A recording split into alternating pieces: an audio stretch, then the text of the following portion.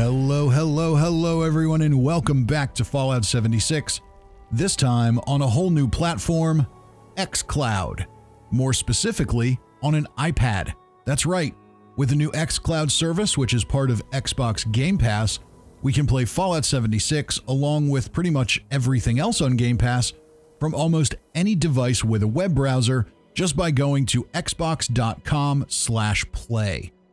From there, you can play directly in your browser, or if you're on an iOS device, you can install a bookmark on your home screen that will be a web app that you can just tap on anytime and go in and play. You'll need an Xbox controller to play the games this way, for most of them at least. There are a handful that have touch controls, but honestly, the touch controls are pretty clunky, so you're going to want to use a controller.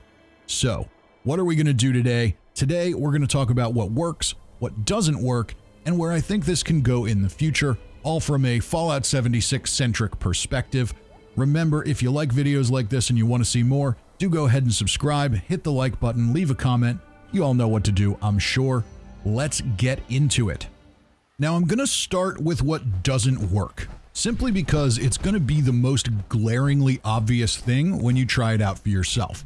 But I don't want you to think this is going to be all bad, because it isn't. I'll just cut right to the chase. If you want to actually play Fallout 76 on your mobile device or in your browser, you know, shooting things, doing events, basically anything that involves fast movement or shooting, you should probably just forget about that for now. I've tried it on multiple devices, an iPad Pro, which you're seeing here, an iPhone 11 Pro Max, my M1 MacBook Pro, yes, that's right, it even works on the new M1 Max, and even the browser on my brand new fully loaded RTX 3080 equipped PC. I've tried it on slower Wi-Fi networks, LTE networks, and even my gigabit connection at home. The result has been consistent on all of them. The input lag makes the game basically unplayable. There's essentially what feels like a quarter-second lag between hitting a button on the controller and actually seeing your action on the screen. That also translates to when you stop hitting a button, so the tiny little adjustments you make as you move around, they just don't really work. Even a small tap on a thumbstick means you make a big move in the game. You can tell from the footage on the screen that I'm moving slowly, very clumsily, and while I certainly can do some of that on my own in any circumstance, it's far more exaggerated here. What you can't really see, or more accurately, what you can't feel, is how it feels to actually play like this. I basically feel drunk, like really drunk. After a little while, I can kind of adjust to it, but ultimately not enough to actually get any enjoyable gameplay. That lag also creates some choppy audio issues, along with strange audio artifacts, which you might be able to hear in the background a little bit. It's nothing that's generally too bad, but it's definitely noticeable, especially if you've got headphones on or you're playing through decent quality speakers. In fairness, they do still list XCloud as a beta product, so we know it's a work in progress, but as of now, I wouldn't go into Fallout 76 or any other game that involves fast or fine-tuned movements or shooting, anything where reaction time matters. I wouldn't go into any of those on XCloud expecting a great experience. You should still do it, and be sure to provide your feedback when the platform asks for it, and it will.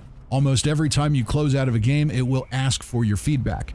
I do feel like some games are a little better optimized for this new platform, so more feedback from specific games probably means that they're more likely to get fixes earlier than others. So with that out of the way, what else is going on with it? How does it look overall? Those of us who are used to good quality displays, 2K or better resolutions, high frame rates, it's going to leave a lot to be desired, but it's not game-breaking by any means. I can accept that in order to play Fallout 76 on my phone, I'll need to make some sacrifices. I'm okay with that. Visually, I'd say it looks a lot like most YouTube streams.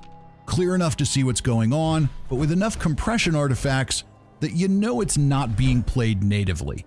Hopefully, over time they can improve this, but I'd say it's definitely a lower priority problem than the input lag. There's no point in even bothering to fix the visuals if they can't get rid of the input lag. So now that I've spent a bunch of time saying bad things, let's talk about the good stuff. What can you do with Fallout 76 on XCloud? 2 words: inventory management. And that's a bigger deal than it sounds. I've seen loads of suggestions over the years from people asking for a mobile inventory management app for the game. While that would be great, it's probably not realistic. But with XCloud, at least if you're an Xbox player and Game Pass subscriber, you can jump into the actual game world, manage your stuff, turn in script, move items around, basically all the little irritating things that you just sort of have to do, especially if you run multiple characters. Now you can do all those things on your lunch break at work instead of spending your first 20 minutes of gameplay doing them at home. It's also great for players who are into player vending and trading. Now you can take all the time you want to get your vendors set, adjust prices, or even just hang out in your camp so people can come by and shop. If you're an active trader, XCloud gives you the ability to jump into the game world from anywhere to meet up with someone and make a trade. I'd recommend a little extra caution when doing this, just because the input lag is very real, so you want to make sure you're hitting the right buttons, but it'll absolutely work. That's great for player-to-player trading because it can be so difficult to match up times to meet up with somebody in the game. That makes this so much easier. These are time-consuming activities, ones that aren't necessarily fun on their own, though I suppose they can be, but they're necessary parts of an online game. While the input lag is still irritating when you're doing these things, it's not that big of a deal. You can easily get things done like this and hopefully leave yourself with a little extra time to actually play the game when you get home, or when you finally get your turn on your Xbox if you're sharing it with family. I want to end this on a hopeful note. While the current Fallout 76 XCloud experience does leave a lot to be desired, I'm confident that it's going to improve. Microsoft has made it clear that XCloud is essentially the future of Xbox gaming. They want this everywhere. They want it on every browser, they want it on every phone, they want it on every smart TV. They want you to be able to access Game Pass pretty much anywhere you can find a screen. They want Xbox to be like Skyrim. So they've got a lot riding on this. And because it's Microsoft, they've got plenty of money to make sure it gets where it needs to go. They know that this is the key to expanding Game Pass, and I expect that they'll get it right in the future. How far into the future? Well, that remains to be seen. But with the weight they're putting on it, I can't imagine they'll just let it go if they struggle with it for a little while. So for now, Game Pass subscribers basically have a mobile inventory management system for Fallout 76. And hey, that ain't nothing. Hopefully we get a little more than that in the not too distant future, but for now, it's still kind of useful.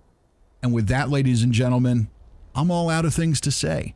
So that is my impression of Fallout 76 on XCloud.